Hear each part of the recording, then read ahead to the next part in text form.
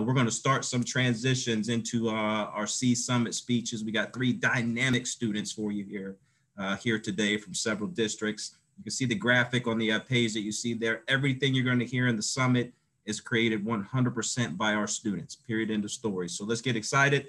Let's give a virtual round of applause for our first student coming up, and to bring them and introduce them, we're going to invite my good friend from Kettle, Moraine, Pat, to the table to introduce our first C Summit student leader. Pat, I'm tossing it over to you, my good friend. Thank you so much. And I am so excited to be a small part in this very, very unique opportunity. Noor Salameh is our student, and she is passionate about social justice and reform in Pakistan and America. A second-generation Palestinian on her dad's side and American on her mom's side, Noor is an outstanding cellist, considering a career in music education and performance. In addition to being a full-time student in our School for Arts and Performance, she interns with the Milwaukee Youth Symphony Orchestra with their Inner City Students program. Noor credits much of her knowledge to her 2 older sisters who have mentored her along the way. Coming to Kettle, Moraine as a freshman, we are delighted with our opportunity to learn and grow with Noor, and we encourage you to join us.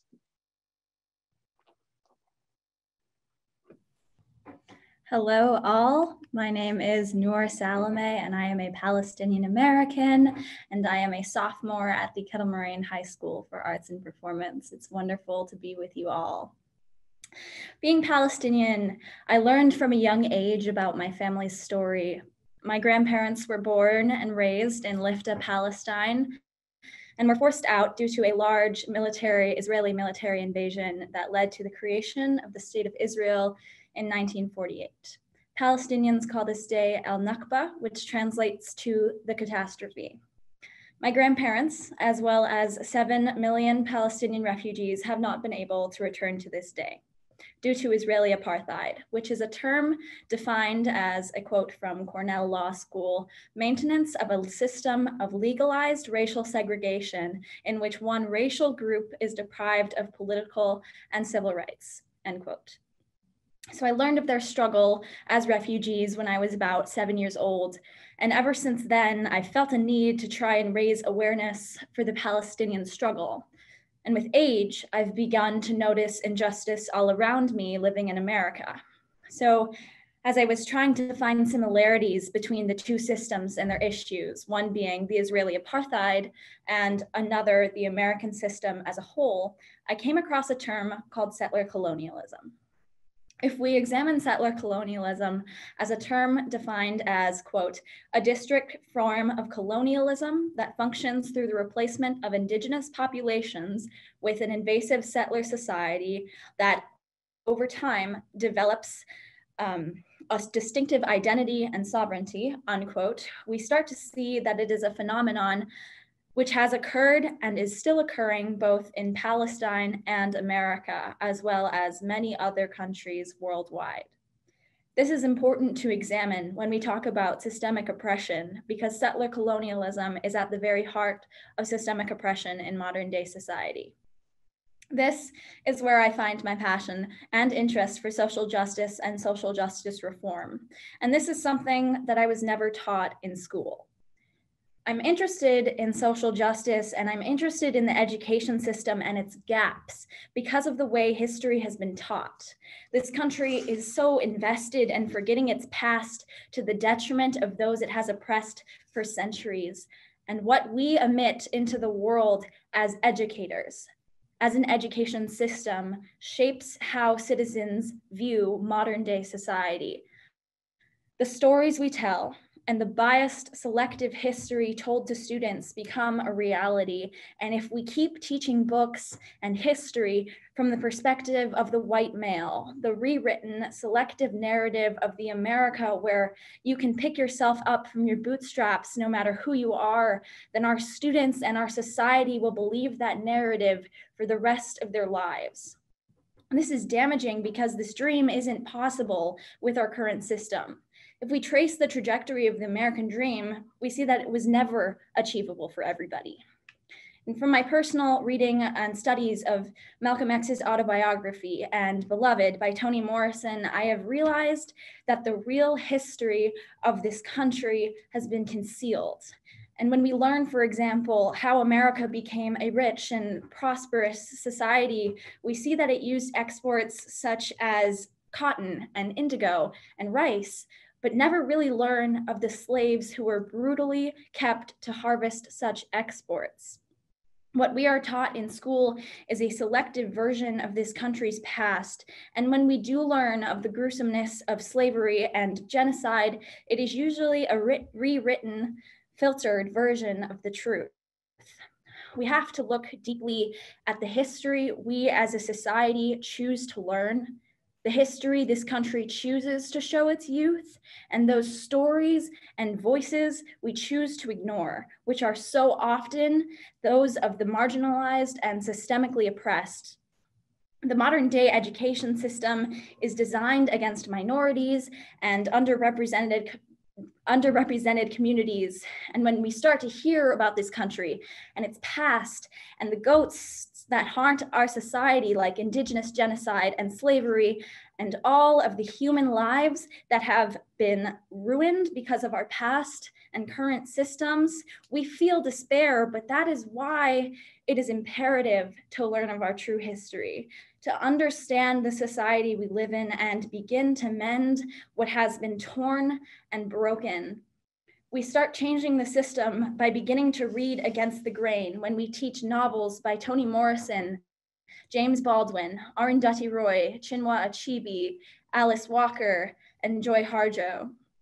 Our objective for this summit is to take initiative as students who experience the issues in our education system. And the main goal as a generation is to create a truthful version of our history, one that shows the issues embedded into society so we can begin to create a world in which all human beings have the undeniably embedded right to live with dignity without the danger of racist attacks, bias, or any other form of systemic oppression. You should attend this summit to start to learn about systemic racism in the education system and its impact on students and teachers in our modern day society. And I challenge you to notice your implicit bias. I challenge you to read these books, to hold yourself accountable, and to teach yourself and your students a reliable version of our history. Join us in our fight for equitable education. Thank you. Woo! Fire. Magnificent, Noor. Next, we're going to transition to our next speaker from Middletown City School District. I have the honor of introducing Rayana Tillis. Passionate. Her words will speak for themselves. Her passion will shine through, and she, just like Noor, will inspire you to really invite her to the table as you design reforms in your system. She is a student leader, a MIDI here in Middletown City School District. I'm honored to have the opportunity to learn from her over the last couple months as part of this experience. I'm going to quit talking and turn it over to our dynamic student leader, Rayana. Excited to see you today, Rayana. Thank you. Hello, my name is Rayana Tillis. I am one of the many faces that you will see that is a part of the C Summit. This project is especially important to me because I feel kids or young adults are never asked what their outlook is on the important topics like social justice. I feel that adults forget that just because we aren't paying the bills or we can't vote don't mean we're not affected by everyday events that happen in this world. Especially as a growing Black woman, I am very much affected by everything that's happening in the world with all the injustices and killings. Adults and or young brown or Black women or men that look like me have been died or been wrongly convicted. And this is not just because of the corona outbreak. It's because of how we are viewed, seen similar to terrorists or savages. You could be minding your own business and people will just look at you like you're the enemy no matter what we do in this neighborhood.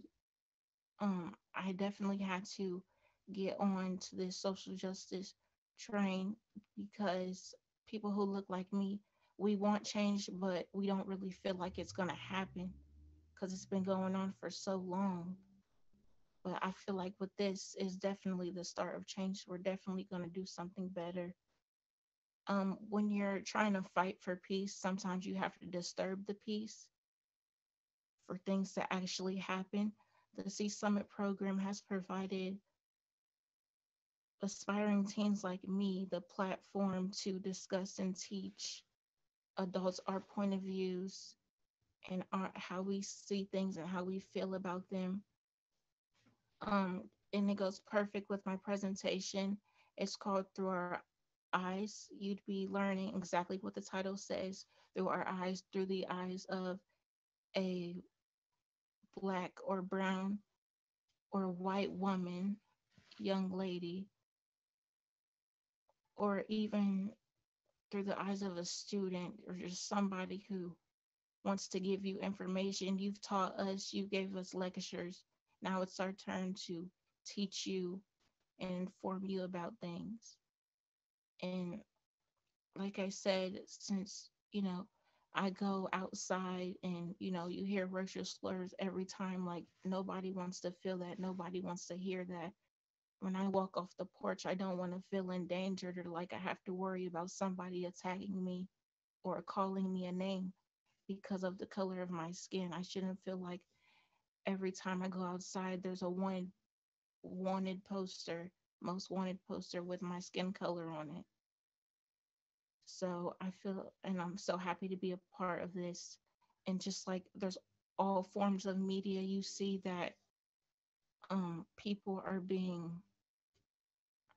um, there's a lot of races coming out. People are being wrongly convicted, wrongly accused of things that they haven't even done. It's not even anymore proven innocent till guilty for Black people because they already see us as guilty. A white man and a Black man could do the same thing, but just as shown on TV shows, it's made fun of as a joke, but this is real.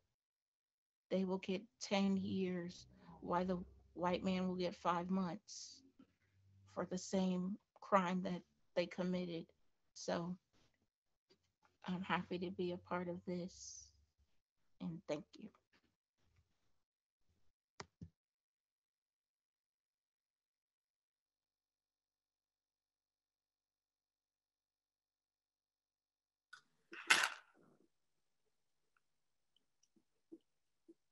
So next up, I think I get an opportunity to introduce our student here in Richland School District 2, a young lady that I truly admire as a young leader.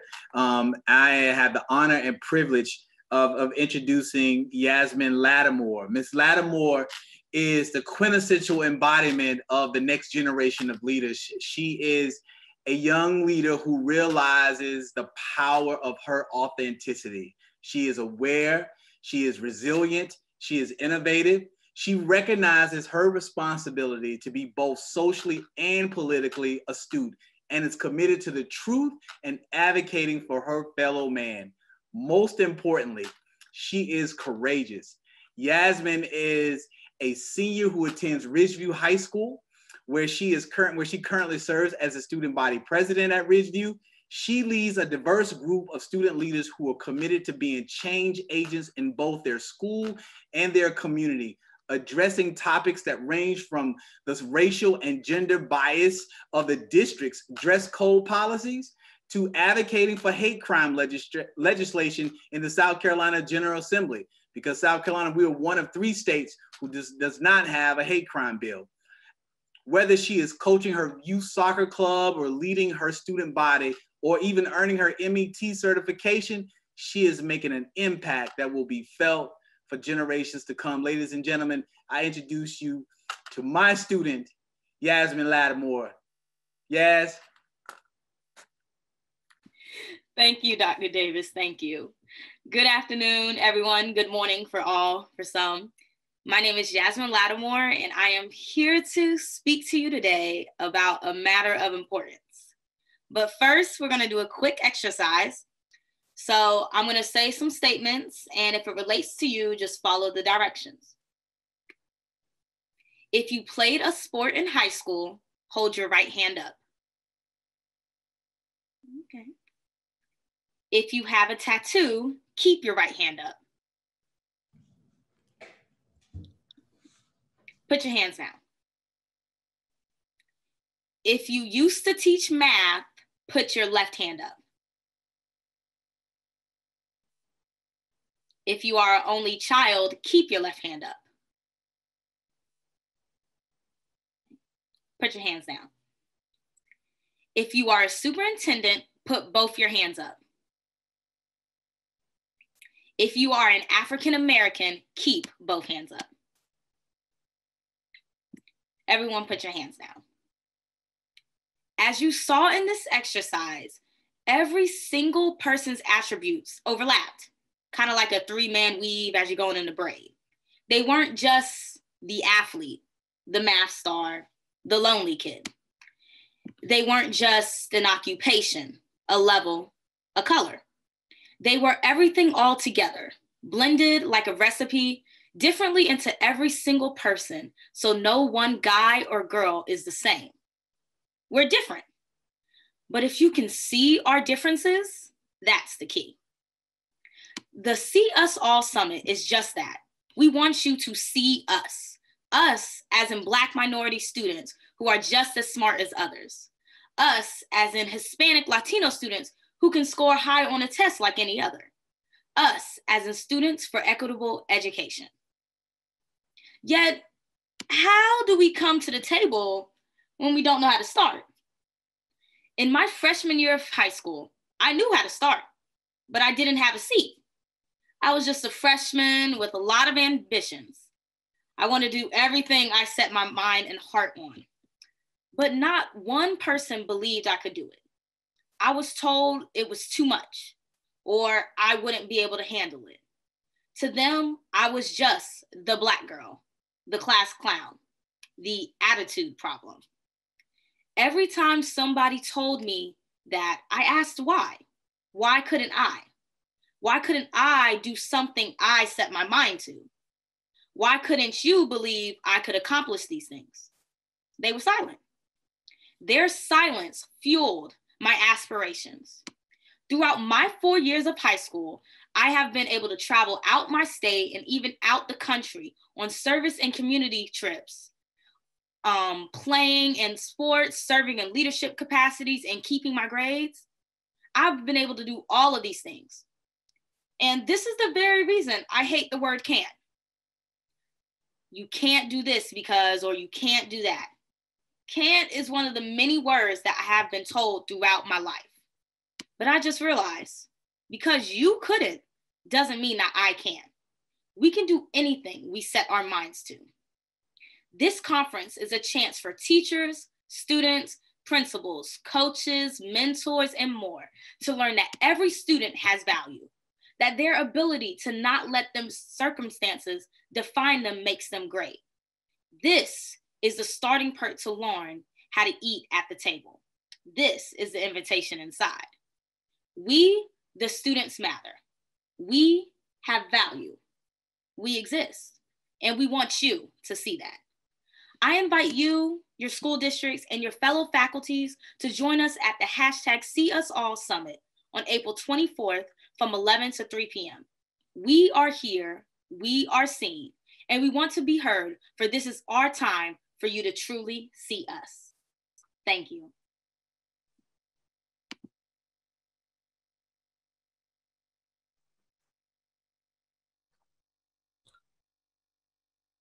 Wow, such powerful.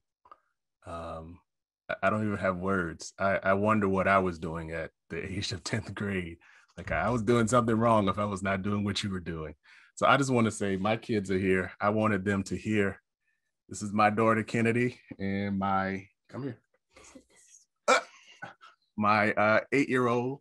They were so inspired by what you said. So guys, what do you want to say to the young people? Good job. Good I'm job. so inspired by you guys. I'm so inspired by you guys.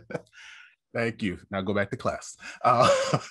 So once again, this is the reason why on yesterday I stated, without engagement, there is no equity, and without equity, there is no innovation. We must engage our young people to ensure that we understand what their needs are, to ensure that we're doing the real work, not just saying we have culturally competent curriculum, but have you talk to the Black and brown people in your community or your district to create and have a seat at the table to create the culturally responsive. So we are so excited for the C Summit. This is why Digital Promise wanted to be the host of this event.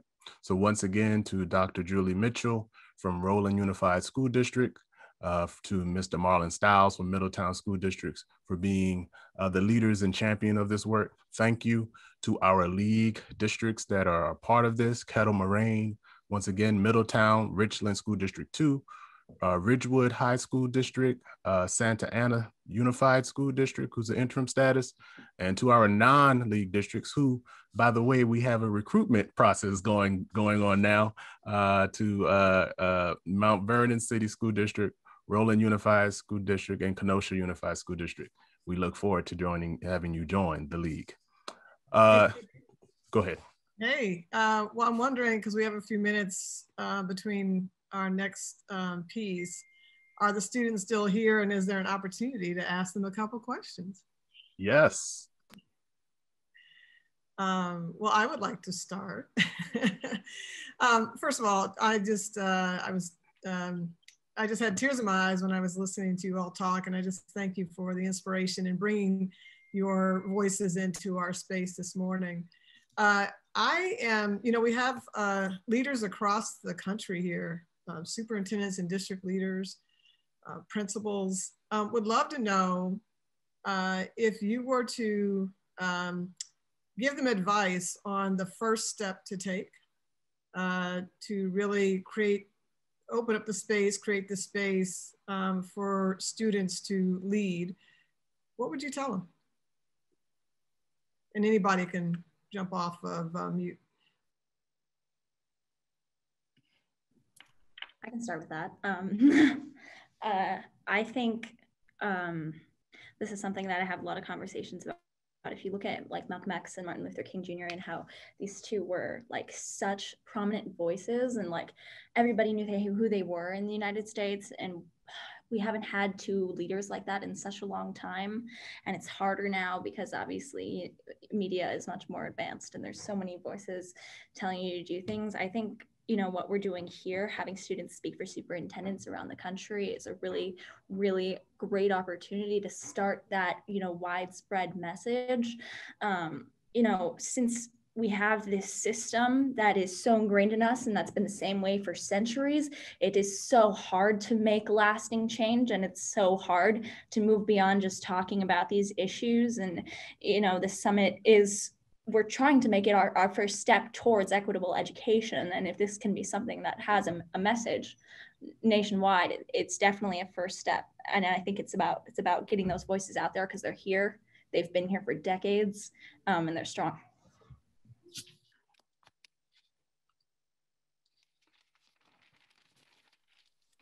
And I'd say that, like, it can start in your classroom.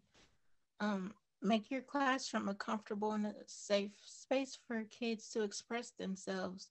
Don't reject their questions, even if it's difficult, or make them feel less worthy. It's just like the kid in the classroom who wants to participate, who doesn't have the answer right, but still wants to give it a try, but he's not going to because the kids in the classroom are going to laugh at him. It's all about rejection. Just make everyone feel comfortable, no matter their differences or their backgrounds. I feel that will help you. They have tacos. Hold on. Thank you.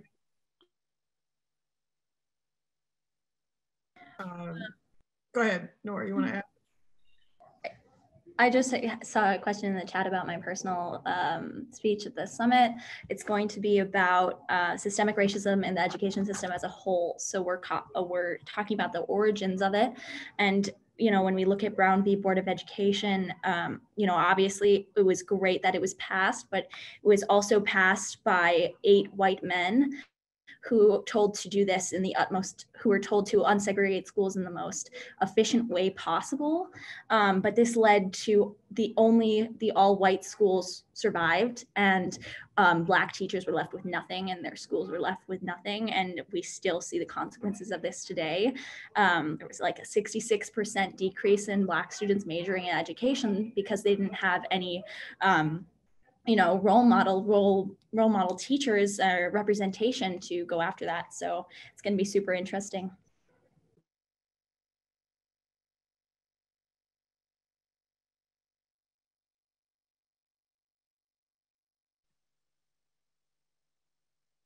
All right. Any other questions from the folks in the audience for our wonderful students? And by the way, I just want to underscore that this conference it's not for students.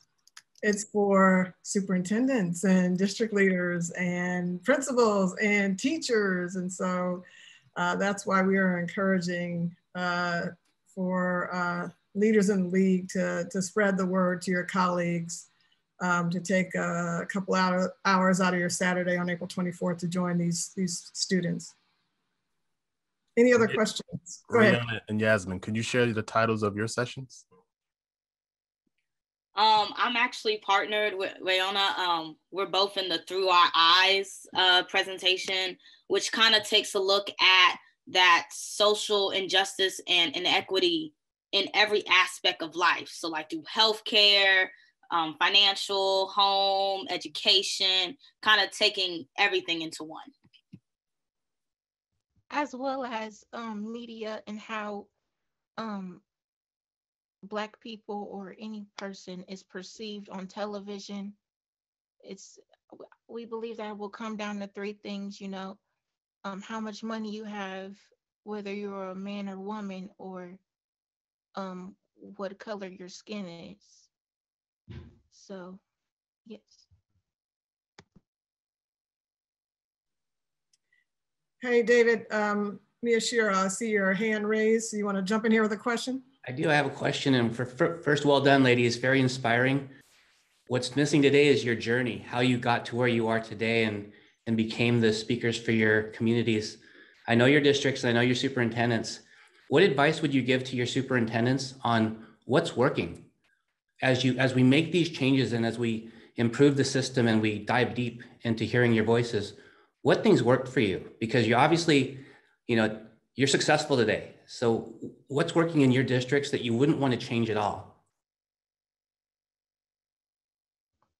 Well, I'll start. Well, what's working is when I was in school, because now I'm virtual, but when I was in school in the classroom, history class, Mr. Butler would allow conversation. He would allow the whole room to get uncomfortable on certain topics.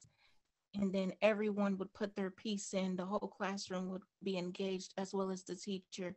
And we would all tell our stories or our different point of views, and that worked for the whole class. Everyone was comfortable with everybody.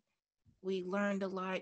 There was sometimes where people would just be crying because the conversation got so real. So I know that works. Yeah, personally, I go to a charter school inside of our district, and I'm in a class actually taught by a senior student. She's doing this for her senior portfolio, and it's about, conversations we need to have surrounding social justice. I think that's again, I like the idea of students educating teachers because teachers can't teach on what they don't know. Also, zero tolerance policies for students and teachers. With racist incidents, slurs, things like that. I think what worked for me is knowing that you have a space to talk. So especially with my district and under our superintendent, he reaches out to our student leaders. We meet once a month. You can always email him and everything. And then those student leaders, it's kind of like a system. We kind of trickle down to where in each school, each of us are holding our own talks on hate crime, on social justice, and we're holding these events about them. And we take those events with our student leaders and they go speak to our superintendent. And so that communication bridge that's happening And as I think what works for us and encourages students to speak out more, as we've had like sophomores and freshmen speaking out against dress code policies, grading policies, and even more. And so just having that open communication bridge works for us. Thank you.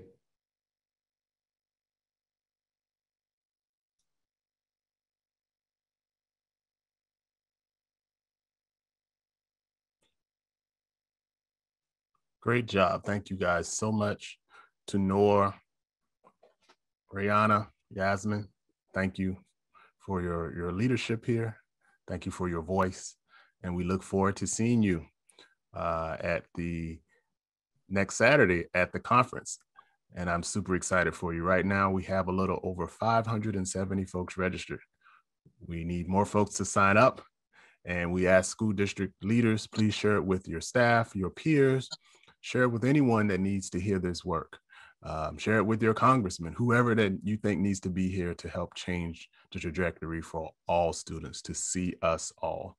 Now we're going to transition over to a quick presentation video to help you guys understand a little more and hear the voices of some of more of our young people.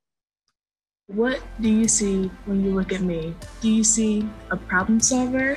Do you see an activist? Maybe you see a really bold person. Do you see a future civil rights lawyer? What do you see when you look at me?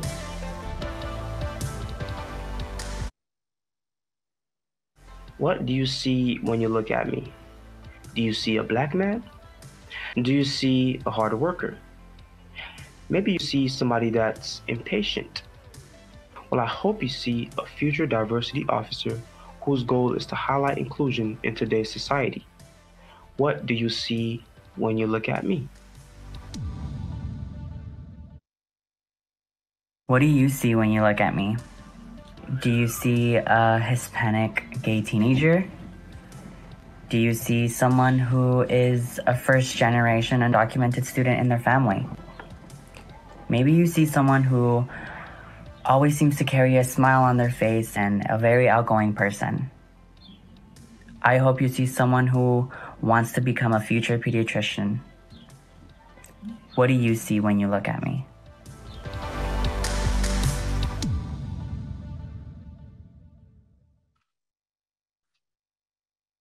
Students for Equitable Education Summit is a movement for advocacy to action. Please join us on Saturday, April 24th at 11 a.m. to 3 p.m. Eastern Time. Please register and share today.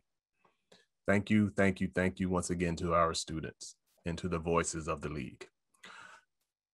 Now we're going to transition to a few of our corporate partners who have helped us to be able to support and provide resources to our League leaders.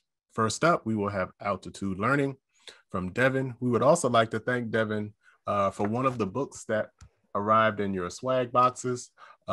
He sent 2 books. Some of you received the Learner-Centered Leadership and some of you received the Learner-Centered Innovation book. Welcome, Devin. Thank you so much. Actually, I'm hoping I can turn it over to my colleague, Dr. Katie Martin, to do our update. Is there a way to? There we go. Take it away, Yep. Kate. I'm here, happy to do that. That is no small feat to follow up those amazing students. I just want to take a minute to just say how awesome those presentations were, and I cannot wait for that summit. I was already signed up, but now very excited. That is really the core of our work. So thank you very much. And we just wanted to say from Altitude Learning, really on behalf of the whole team, we have seen the work that you guys have done as superintendents and as the League. And we are just so grateful for your vulnerability, your courage, and your incredible leadership that you've displayed. We know this work has not happened overnight. You've been doing this for years and years and setting up the ecosystem, building capacity, and listening to your learners all along the way to be able to create these opportunities for kids through the course of the pandemic. And you have really created models for other districts beyond to see what's possible. So we just want to say thank you and highlight our partners that we get to work with deeply, El Segundo, Poway, Menlo Park. We've been grateful to be on this journey with you, and we're excited to see you all in LA, El Segundo soon so that we can showcase that work. And like Dwayne said, you should have 2 books, one from Devin and one from me, and you know, pass them on, share them, read them. Please let us know what you think, and thank you for all that you do, and hope to see you at the C Summit next week. Thank you, Devin and Katie. Up next, we have our next corporate partner, Catch On, ENA Catch On, where Monica will be sharing a little bit about their work. Hi there. Thank you, Dwayne. Really appreciate it. I also want to just pause for a minute to just say how moved I am to be part of this morning's conversation and to hear the students. I didn't have anything scheduled for Saturday the 24th, but I do now. So just really looking forward to it. So thank you. And a thank you to all the Digital Promise and League of Innovative Schools for taking us on as a partner this year. As many of you know, we have a few school districts, about 7 districts from the League, who have joined with us over the last 3 months in a pilot, and we'll be excited to share the results of our pilot in June. I actually was on a long call this morning with the district and very impressed with what we're learning from the districts and the aggregated information. For those of you that don't know about Catch On, we're an expansive data analytics tool that really allows you to dig deep and see what's happening in your engagements and your applications. And this pilot study has allowed us to really learn from all of the League schools that are participating about the really innovative practices, conversations, change management, identifying gaps, et cetera. So we're excited to share that information in June. I do want to just let you all know that we do have a special offering for Digital Promise districts that is beyond what we offer outside of here. So if you are interested, please reach out to us and let us know. And again, to the entire Digital Promise team and all the League of Innovative Schools, thank you. Thank you, Monica. Up next, we have one of our newest corporate partners and a good friend of mine, Mr. Craig Justice. Thank you, Dwayne, for that warm introduction. Many of you know us as HoverCam. We've been building these types of document cameras for 11 years. What we came up with during the pandemic was a new way for you to engage students. Because of COVID, the classroom is divided, but with eGlass, this writing glass right here, attention is now undivided. What we did is we combined a piece of glass right here. Here is glass, and we attached a HoverCam camera to it, and the teacher is right here. And what this allows you to do and your teachers to do is really engage the remote learners. So when a kid is quarantined, you need to educate that kid, right? How are you going to do that? How are you going to provide the remote kids an engagement, a very engaging lesson? eGlass will do that to you. So the website is www.eglass.io. So we look forward to setting up demonstrations for you afterwards. Again, this is a way to provide a very engaging lessons for your remote learners and in-class learners at the very same time. Thank you, Dwayne. Thank you. And now I'm going to turn it over to our fearless leader, Miss Kimberly Smith. I'm about to call you doctor again, Kim. All right, I'll take it. Good afternoon, folks. Good to see you again, as always. And we are diving into our next conversation. As we know, League convenings are a whirlwind. And so in that spirit, we are moving on here. Thank you to our students. Thank you to our partners for your support.